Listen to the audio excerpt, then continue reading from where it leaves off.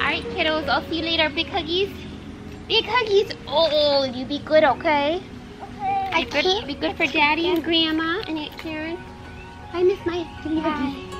Oh, you be good too, okay? Okay. Alright, I'll see you guys later. Bye. Addy is away at a sleepover camp with our church.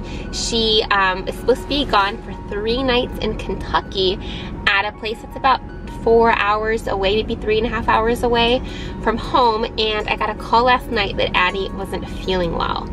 So she's running a fever and she's on her way to the doctor right now. But it looks like I'm going to have to drive to Kentucky to pick her up, because obviously we don't want her getting all the other kids sick. We don't know exactly what she has, and we're waiting for a phone call when she leaves the doctor's office. They think it might be strep throat because she's complaining of a scratchy throat. I just feel bad because Addy is my child that never, and I mean never, gets sick. I don't understand her immune system, but she is healthy all the time.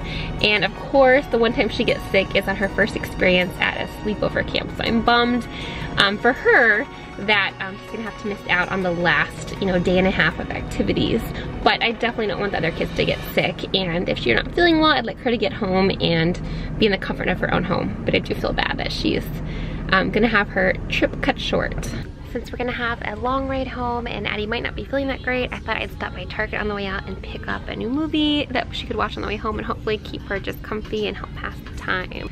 Nancy Drew might be a good option. Addy is really into like mysteries and detective stuff lately, so this might be right up her alley, although Harry Potter is kind of calling me too. Believe it or not, we're probably the only family in the country who has not seen or read Harry Potter.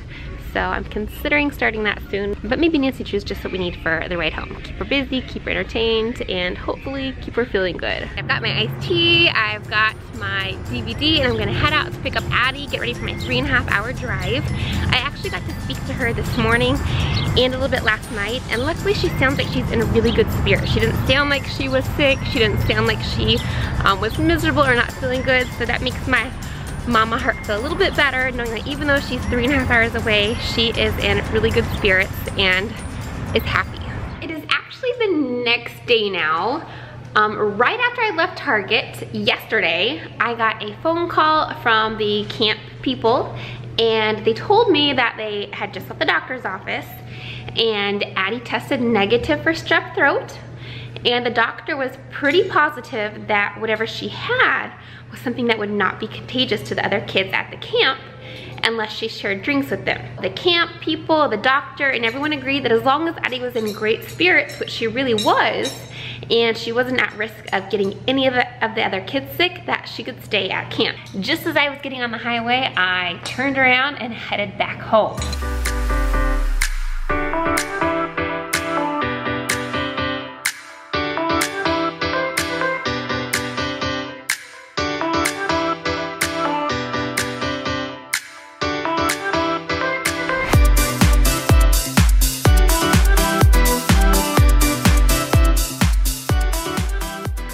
Before we made the decision to let her stay officially, I got to talk to Addy, and she was in a great mood. She was really pumped about the opportunity to get to stay for one more night before everybody came home the next day.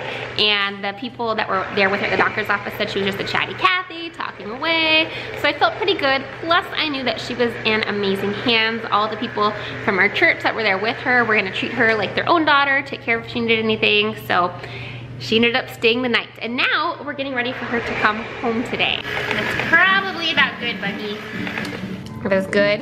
To welcome Addy back home, we're going to make one of her favorite sweet treats that we haven't made in a long time. What are we making, Maya?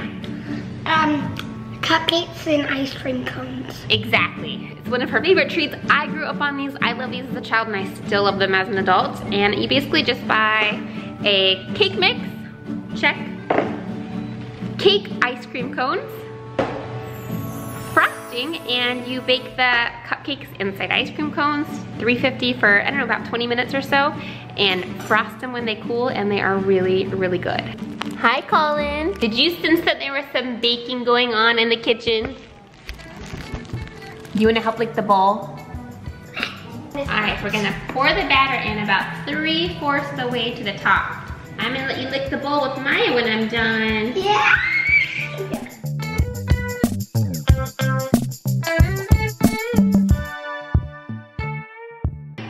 are in and the kiddos are already licking the bowl over behind me. This is the best thing I ever had. Oh, the best thing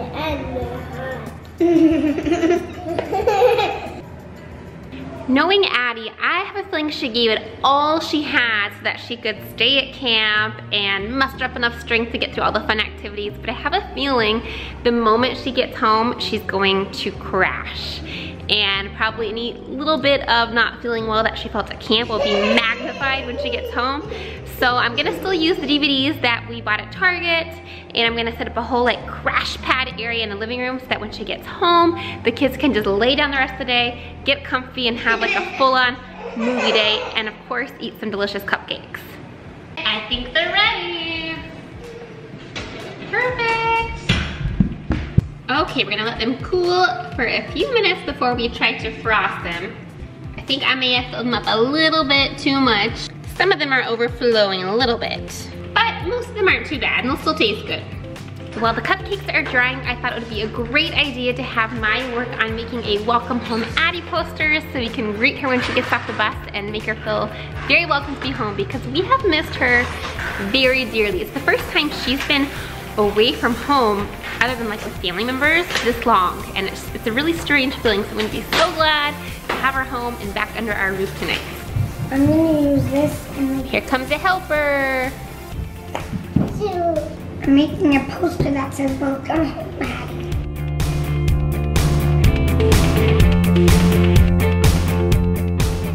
What did you miss most about not having Addy around? I missed playing hide and go seek. Playing hide and seek with her? You guys do love to play that. Because it's my favorite game. And Colin's not quite as good with playing hide and go seek as Addy is yet, is he? He counts to 20, he finds us, but it kind of takes a while. Maya, your poster looks so good. Addy's going to love this. But guess what? What? I'm done. Let's see it. You want to hold it up? Oh, wow. Welcome home, Addy. She's going to love it. What do you think, Colin? Is that cool? Yes, cool. Maya used a little bit too much glitter glue, so it probably needs to sit outside and dry for a few hours. Luckily, well, I shouldn't say luckily, but we got a message that their bus is a little bit behind schedule, so we're gonna have a little bit more time to let the poster dry adequately. Kiddos, and you know what time it is now? Time to frost the cupcakes. Wanna go help me? Let's go frost the cupcake. Mix in the sprinkles. It smells so good. Does it? You're gonna get some frosting on there, bob it, and then smooth it out. Dry. I need my pen. It's right there. Use that. There you go, use this, Colin. So you have chocolate frosting and funfetti with sprinkles in it. And you can put it all over the top and then eat it. While Maya and Colin frost their own cupcakes, I'm gonna get the rest of them all frosted and out and ready for when Addy gets back. I think Addy's going to like the funfetti ones more, so maybe I'll make a few more funfetti ones for her. Do you guys agree? Mm-hmm. Yeah. When you bake these, the cupcakes become a little bit softer, which sounds kind of weird and gross, but it's actually really good. See if I can put this on without hitting them. Perfect. We're in the church parking lot right now, waiting for Addy's bus to pull up. Who's excited? Me. Do you want to see Addy, Colin? Yes. Yes!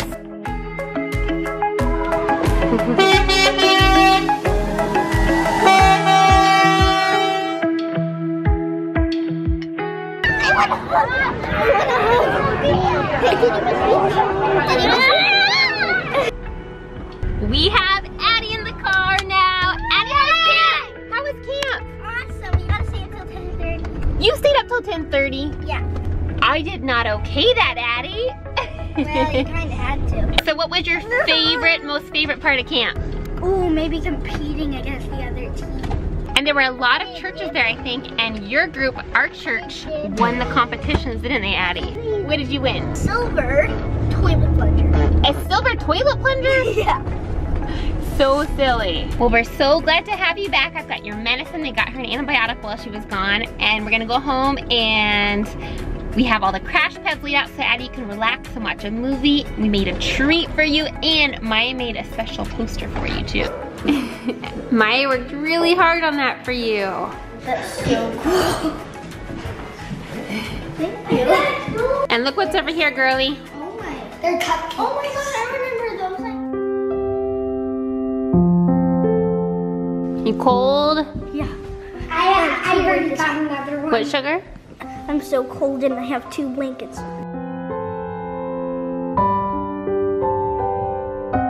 We're glad you're home. I'm sorry you're not feeling well though. Yeah.